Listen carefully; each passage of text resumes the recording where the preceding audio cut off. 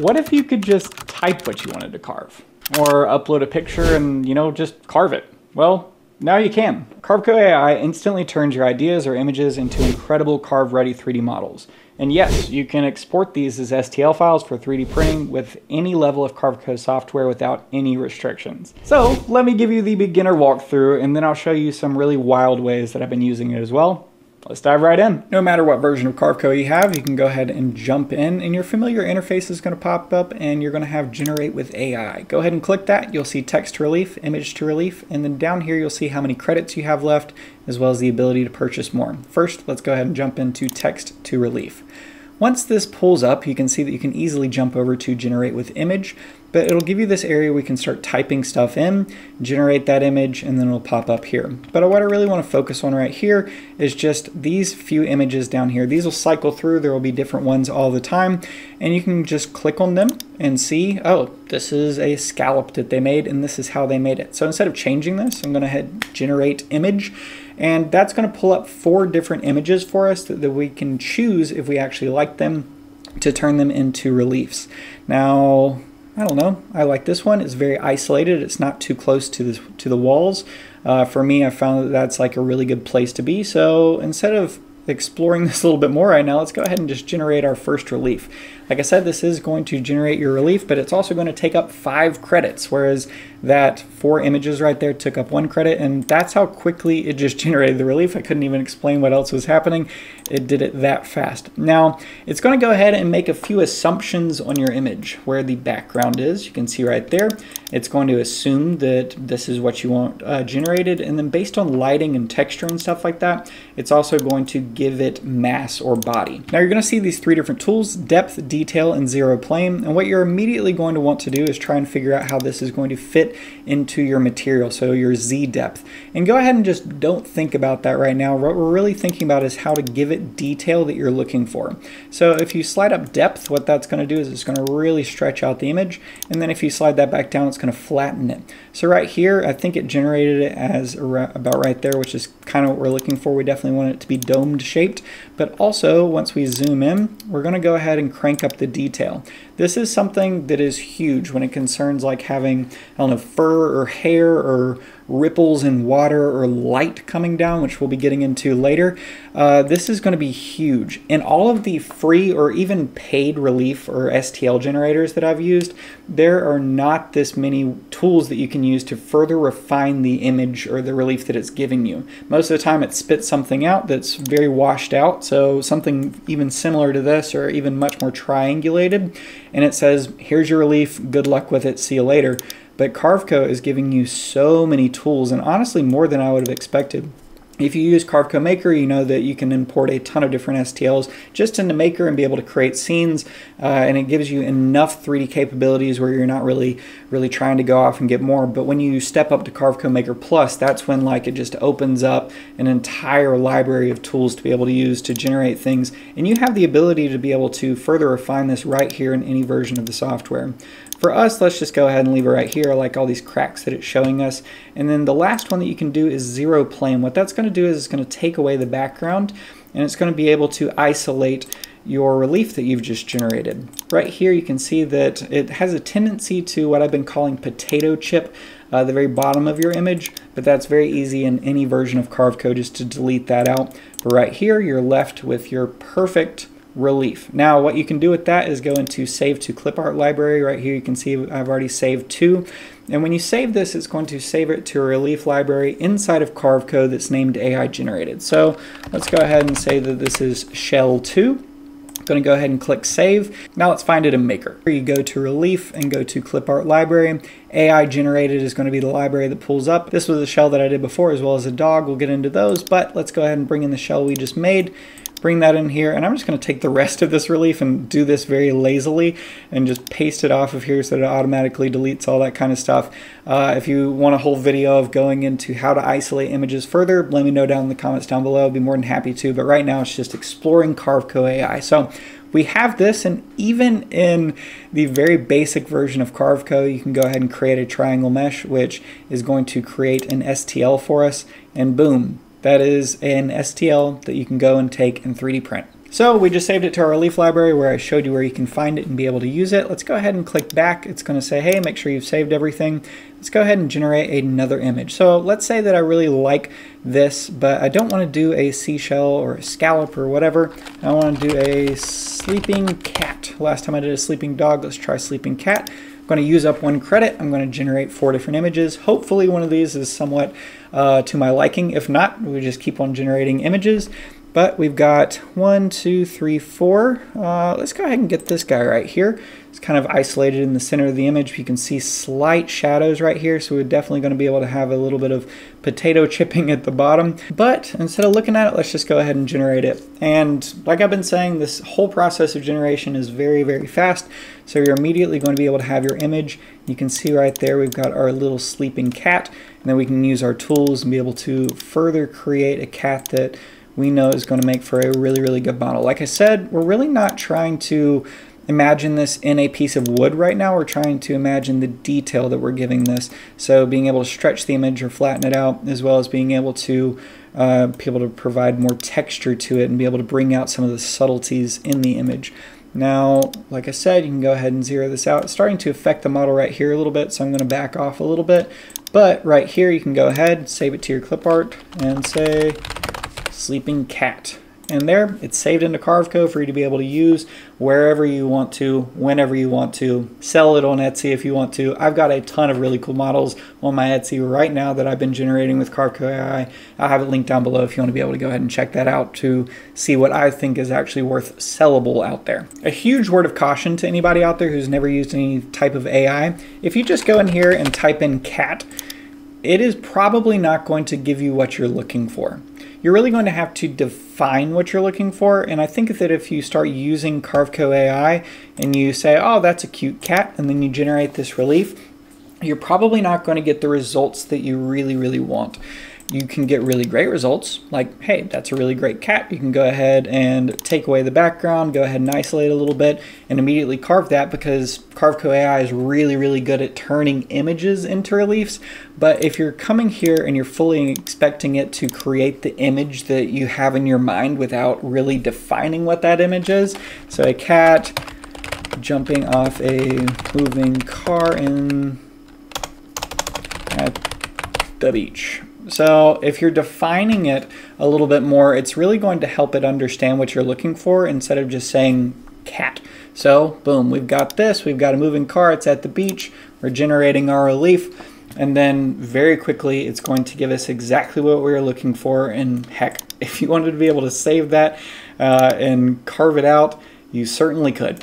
There, you've got your relief. Now let's go ahead and jump into image to relief, which I have a ton to say about. Now this dialogue is very similar, but it's just pretty much giving you this area where you can go ahead and bring in your images. I have a slew of images right here, some that I think work really well, some that I think that there's some small caveats that you should know about. So let's go ahead and jump right in.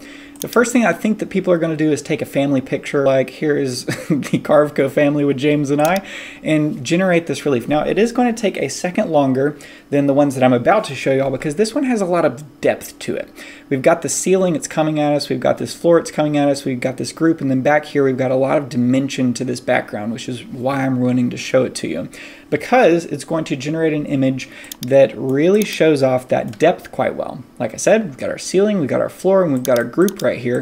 And the group is looking quite flat because there's so much other depth in this image that it's trying to create. It's done a really great job of capturing the 3D-ness of all of what's happening in here. But when you go into the group, like I said, they are looking a little bit flat. In order to combat that, what you might need to do is go in and crop out or even remove some of the background features of your image and be able to use that to be able to pull out the details that you're actually looking for. Like I said, this went a whole lot faster than the other one because it wasn't trying to compute as much depth, and we've gotten a really good image. This is where when you really drag up your detail, you can start seeing a lot more of the friendly features of our faces. And then if we were to bring up the depth, we also can just bring out our characters a little bit more and how we're able to view them. If you're trying to isolate these, you can go ahead and erase the background. If you go a little bit too far, it's going to start getting into your characters right there, but you can go ahead and isolate out as much as you want to. And there we've got a really, really great relief that you can directly save into Carveco without having to save it to your computer and then bring it into Carveco. Incredible stuff. Now, what I really think this entire thing shines at is bringing in super intricate images and turning them into reliefs. So here's an image that I generated in Gemini. What I've done is I've told it all of these crazy prompts. This is paragraphs worth of prompts in order to get this marble lighthouse inside of a live edge that is pill-shaped. And right here we've got this little bit of shadow, which is pretty much saying it's resting on its table. That shadow is something that I really want to pay attention to, because that shadow is what just created this huge potato chip right there, which for some people is no big deal, and other people it's going to take a little bit to isolate. But beyond that potato chip, holy moly, look at that. like, okay, we've got all of our details in our live edge wood, and then we've got this incredible like inset dome right here where the lighthouse is standing proud. We've got our light rays, we've got our stormy clouds, and look at those huge waves. And then look at this. If we pump up our details, it brings in even more. It shows us some of the rain that's coming in the background. And depending on what you're carving this with on your CNC machine, you can get all of those details into your final image. Like, how nuts is that? Look at all this. Now, if you were to take that exact same image, and instead of having it as its direct thing that the AI generated, I went and took the background out and then I put it on a vertical gradient. That vertical gradient, in my mind, and this might not even be the case, but in my mind it breaks up that potato chipping a little bit at the bottom and kind of like separates it a little bit. So we get a little bit less of it, and as you can see, it's generated the image a little bit differently than it did in the first one because of what it was shown, even though the main subject is the same. And if we go ahead and crank down that depth a little bit back to where it was for the other one, we can also pump up these details and bring it back to what we just had. And the reason that I pill-shaped this is so that I can easily create a vector that is pill-shaped and then zero out the rest of the model behind it. Actually, let me go ahead and show you what I actually mean by that. This is just a normal 12 by 12 model. We're going to go in, we're going to snag our lighthouse. Let's just go ahead and bring this up right here. And then we're going to paste this in the middle. Now, obviously, we don't want all of this other stuff around it. So in order to combat that, we're going to view it from the top.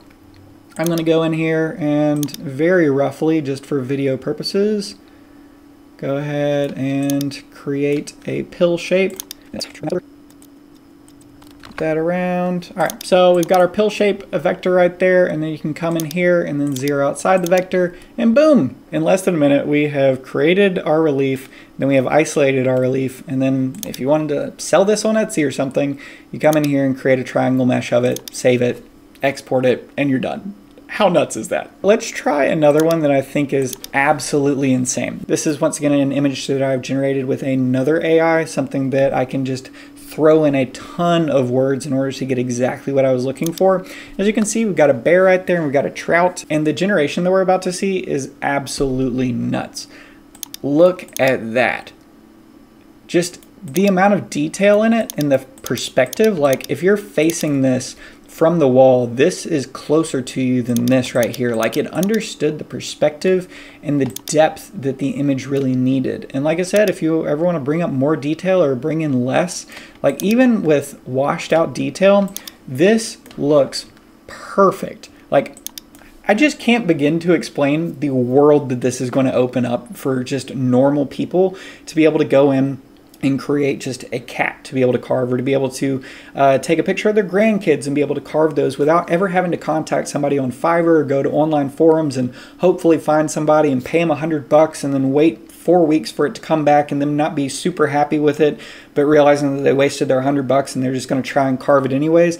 This just obliterates all of that. You can now just sit there and do as much or as little as you want to be able to get the type of details that you're looking for in your images. Like, I know that people use the word like game changer a lot, and personally I don't like using that a ton, but as far as relief generation is concerned for CNC users, this is such a massive leap forward in our world. I have not even remotely been this excited about any tools that have come into my shop lately.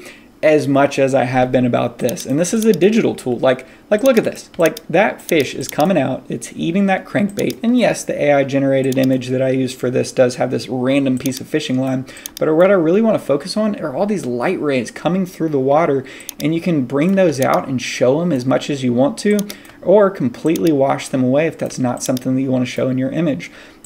Like the amount of possibilities with this is insane. And like I said, isolate this, put it on Etsy, start selling it as just kind of like a passive thing to see if anybody out there wants this or not. Got these up on Etsy if anybody wants to check these out. If you're a CNC with Me member, all of these will be completely for free.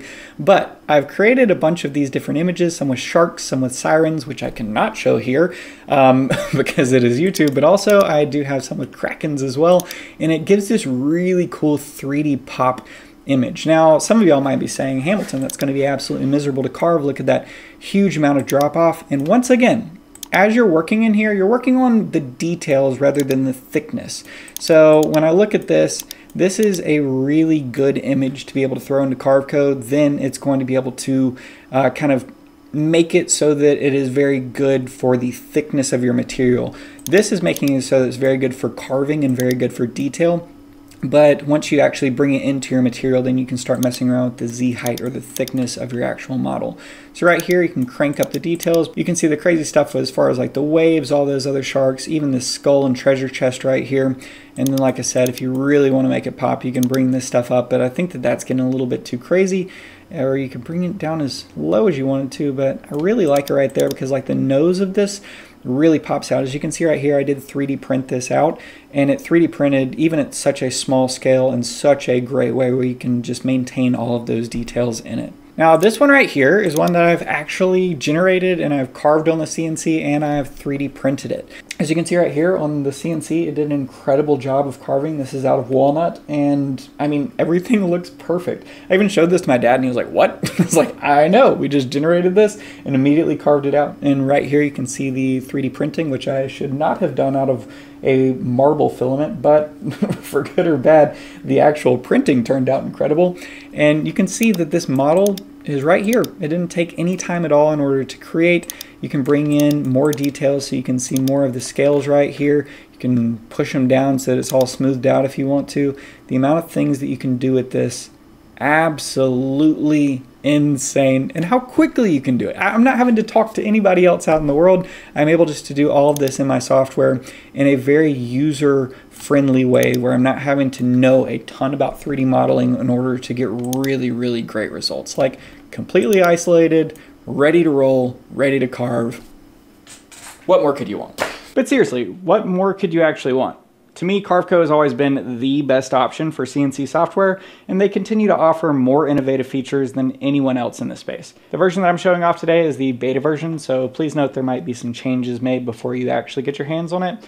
If you're interested in Carveco AI, you can get started with the Carveco Maker and try it out for a month or so and see if it's actually something that you're going to be using long term. I'll have a link down in the description if you're interested in trying it out. And if you're curious about Carveco Academy, head to carvecoacademy.com. If you're a member and you're interested in the files that I have for sale on Etsy, don't buy them. They're completely for free for you. They're in STL format, so hopefully they'll be useful in other software outside of Carveco if you are going to be using them there. If you have any more questions that I didn't go over in this video about Carveco AI, please leave them down in the description below. I'll do my best to answer any that I can because there was a ton to go over, and I really just chose to stick on two different things. There's a whole lot to go into about relief isolation and prompts to be able to generate like the best image that you can, and you can find a ton of those on YouTube about just generating really cool images with AI and then bring them over to Carveco and turn those into really awesome reliefs. All right, bye.